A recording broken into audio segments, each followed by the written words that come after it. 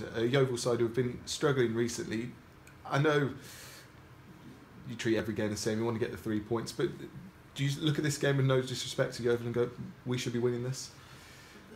Again, I look at every game with the view that I think we can win it. I look at the oppositions, the information I get every week, and the game plan that we set out for the players is based on nullifying the threats that we feel the opposition have, and then exploiting the weaknesses. And again, every game, myself, the coaching staff, and the information we give the players is geared towards us winning a game of football. So again, where somebody else is, that can change very quickly. We don't have. I don't look at the league table. I haven't looked at the league table apart from I know how many points away I am from the playoffs.